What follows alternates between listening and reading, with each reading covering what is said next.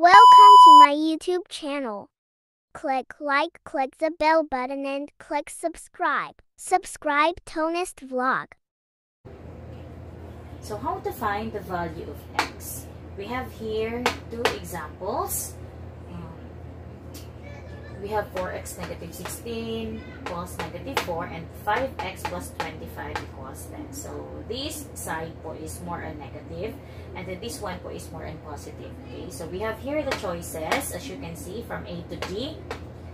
The same lang po yung choices ko. And nagmamatter lang po siya sa positive and negative sign. Okay, so let us first solve this one. First step is hanapin niyo po yung grupo niya. Okay? So, it's all about groupings.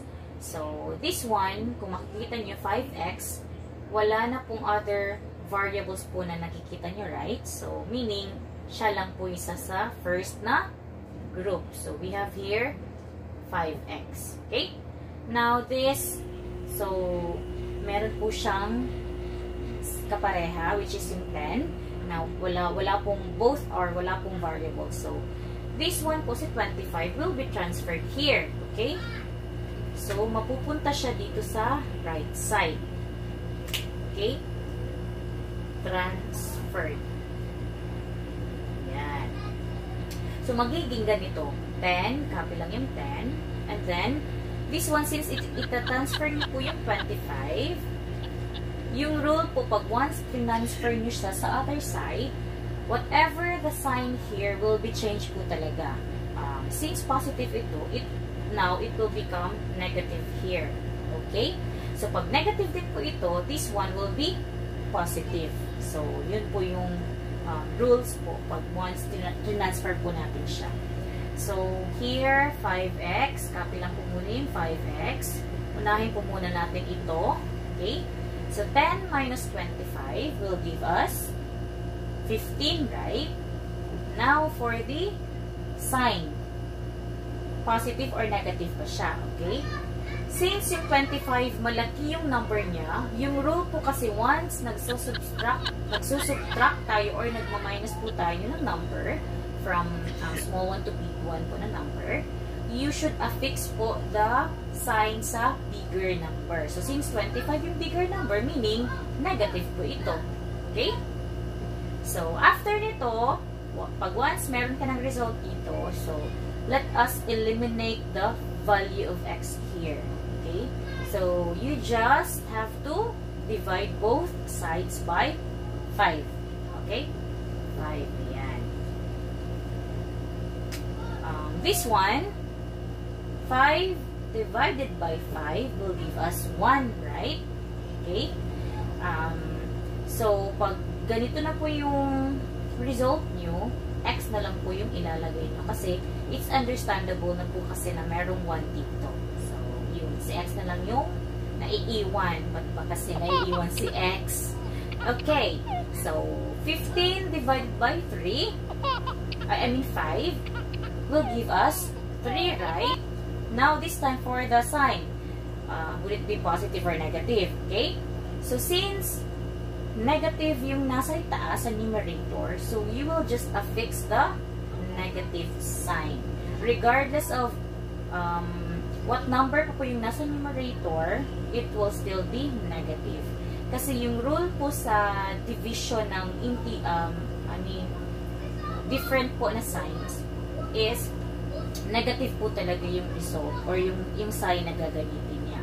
So, kung ito po dito is positive and then negative yung nasa ibaba, negative po talaga yung result niya. Okay? Pag positive both, of course, positive din po yung ilalagay niyo. Like, ganito po, pag positive sign and then divided by positive is positive po yan. Okay? And then negative divided by positive is negative po yan. Okay? Positive divided by negative is negative din po yan. And then, negative divided by negative is positive. Okay? So, eto lang po yung tatandaan nyo. yung signs po. So, we have here negative 3. Our answer here is letter D, negative 3. Okay? Now, for the second example. Okay, so this time, negative na po yung nasa, yung mga signs niya. So, let us execute for x equals, ano nga po ulit yun? Diba, we will group them accordingly, no? According sa kung meron siyang same or wala ba. Okay, so, since ito wala siyang kapareha, so, yun, for x lang nasa left, retain lang siya sa left, and then here, so we have negative 4, transfer this one, okay? Transfer this one here, so, magiging 16, right? And then, since negative ito, as what I have mentioned po kanina, so you should change this into plus operation or addition, okay? Now, 4x, just retain 4x po muna. And then, negative 4 plus 16 will give us 12. Why 12? But hindi siya negative.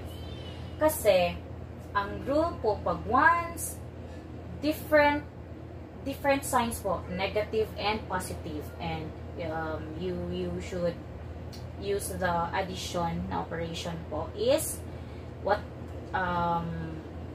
dapat po i-affix nyo yung sign po sa malaki na number. So, since 16 is bigger than 4, automatic 12 po siya. Okay? So, positive lang po yung gagamitin yung sign. And to eliminate the value of x, same pa rin po.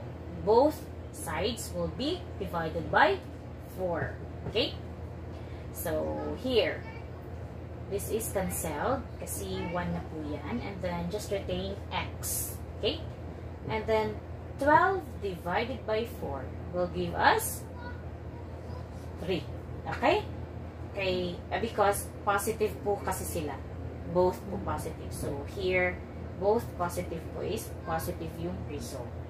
Now, x is 3. Our answer is letter C. So, see the difference. Okay? Subscribe Tonist Vlog.